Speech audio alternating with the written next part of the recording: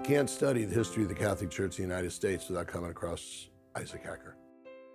He actually thought that the United States of America was a natural for Catholicism. For a long time, many people asked whether it was possible to be Catholic and American. So where Hecker fits into this story, he was someone who thought about these issues long before and in a more intelligent way than a lot of people did.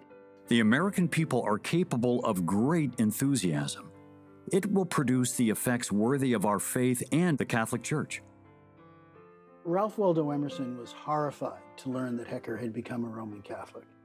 I mean, this was not only a desertion, this was putting on chains and being mentally and spiritually enslaved. Because they didn't understand, who is this guy? He doesn't fit our nice schema.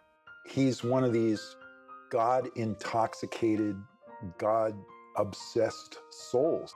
I'm especially delighted to have a part in the opening of the cause for the beatification and ultimately the canonization of Father Isaac Hecker.